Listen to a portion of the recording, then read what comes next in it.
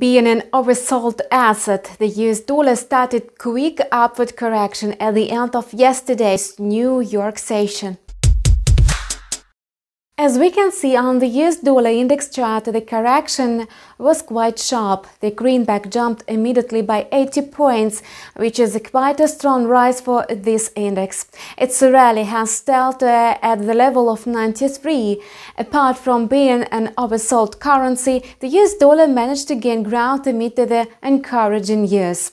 Yesterday, Meadows, the White House chief of staff, said that the negotiations between Democrats and Republicans would continue at an unofficial level. He also added that they already managed to achieve some progress in their talks.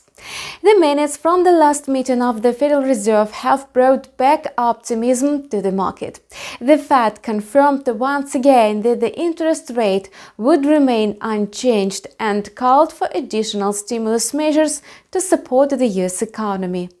The Forex market welcomed this news, with investors buying up the greenback. However, the stock market closed in the red.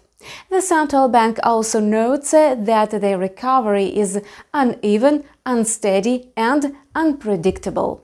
Despite the losses in the stock market, the dollar-yen pair also entered the correctional phase. The pair won back 70 points of its early losses and rose to the level of 106.00.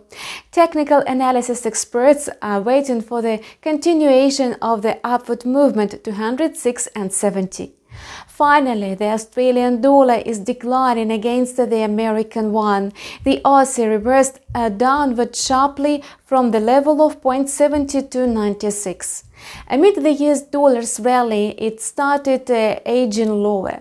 We are waiting for the resumption of the bearish trend when the Aussie breaks through the 0.7110 level, aiming for 0.6975. That's all for now. We wish you profitable deals. See you on our channel with a new video in a couple of hours.